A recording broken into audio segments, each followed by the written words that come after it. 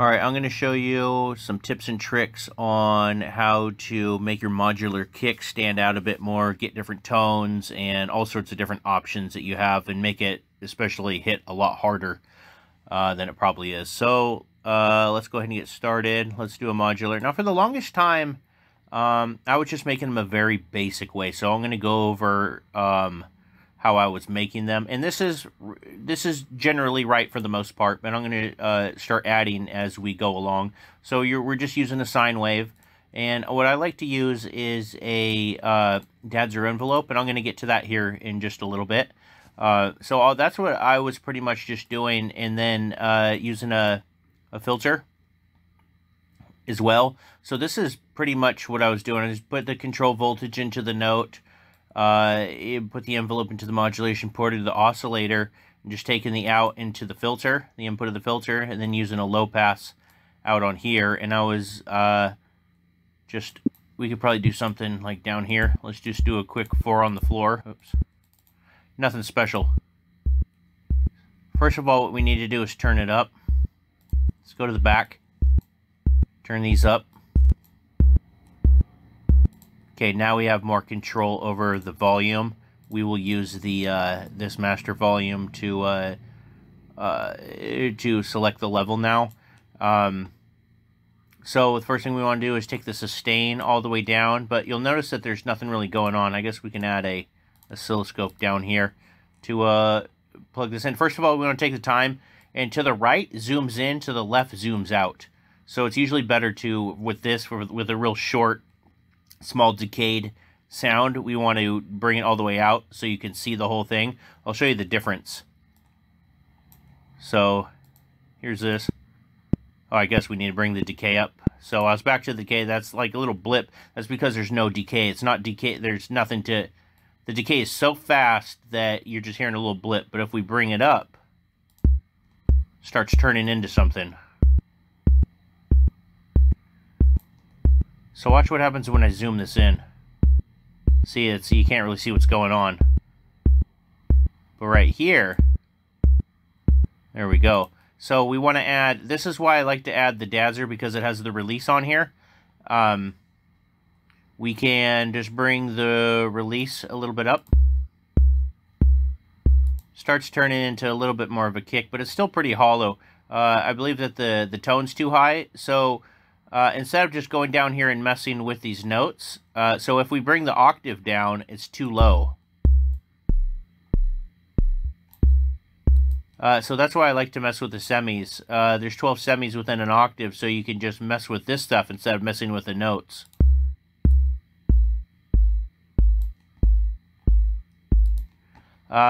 We can actually bring this probably down a little bit more.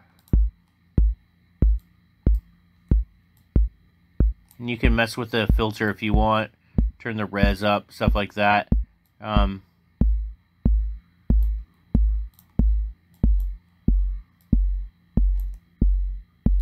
For the longest time, I was kind of making them like this, and they sound like garbage if we do this. But there's a lot better way to, because at the beginning of a kick, there's like there's a transient sound. It's a lot of noise at the very beginning, and it's only for a slight second until it starts decaying. That's what a drum is. It hits and it makes a transient and it decays into nothing. So watch what happens if we add a decay envelope right here, and then we're going to take this and we're going to bring it into the pitch. So we want to, it won't do anything unless you have the pitch either down or up. So I suggest bringing it all the way up, and we're going to create something with this. So we could just listen now. Notice the difference? Hear that knock?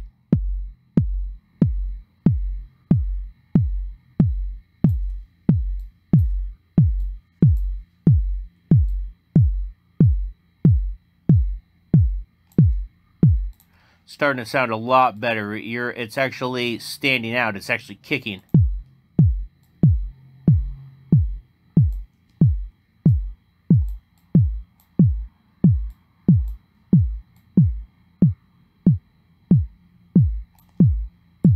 And you can always mess with like this is the decay how the frequency rolls off. There's a full, there's just regular, and then there's a kind of ski slope. This is much faster.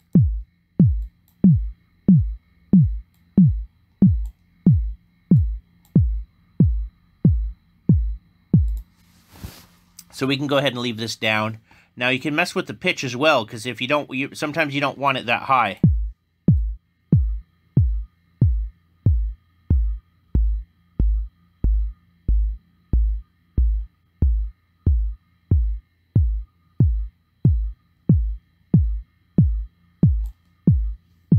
So it's all about kind of how you, what tone you're really looking for. With this, I kind of want it a bit high because I want that knocking sound with it. You could also mess with these as well if you want. This is the release.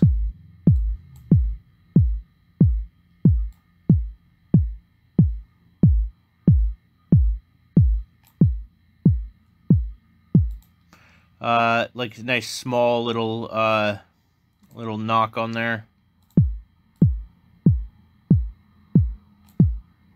We can actually go ahead and put it to some of this music that I have for it. Let's actually create this, but I'm gonna switch this. Now we can hear it with actually some music. Let's that'll probably be better.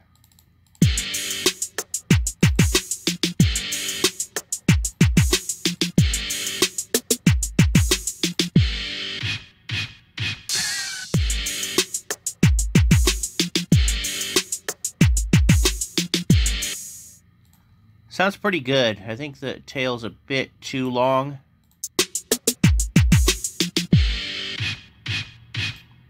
What you can also do is add some saturation to this. Go to the effect, go to the saturator.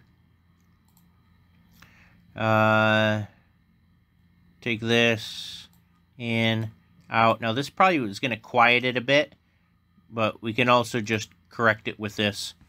So I like to add just a little bit of saturation.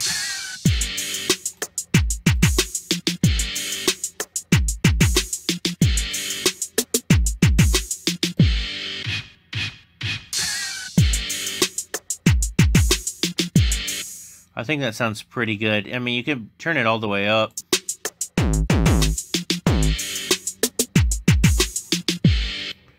What else can we do here? We can go to our effects rack, and you can add a cabinet simulator. Now, if the dampening's all the way up on it, it's not really going to do anything. I actually have a tutorial on specifically the cabinet simulator, exactly what it is and what it does. So instead of going into all these details, I'm just going to mess with it and just show you how it kind of affects the sound.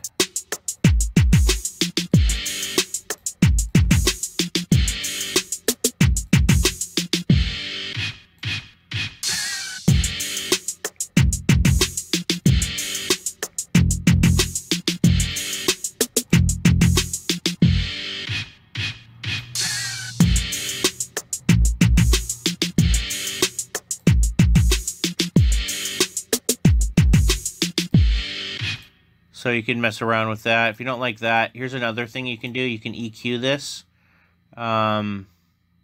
Take the filter and bring it to low pass and bring it all the way down. Bring the res down on here, but we can turn the gain up on here.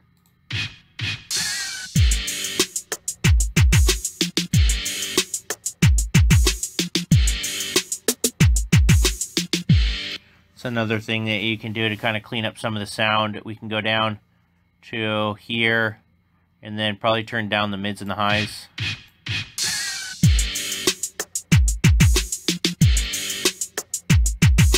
Get rid of, it's usually best to get rid of the stuff that you're not using. Just try to filter everything out that you can. You can also add a distortion after this. You can get a pretty weird sound if you use a fold over. Let's see here, it's distortion.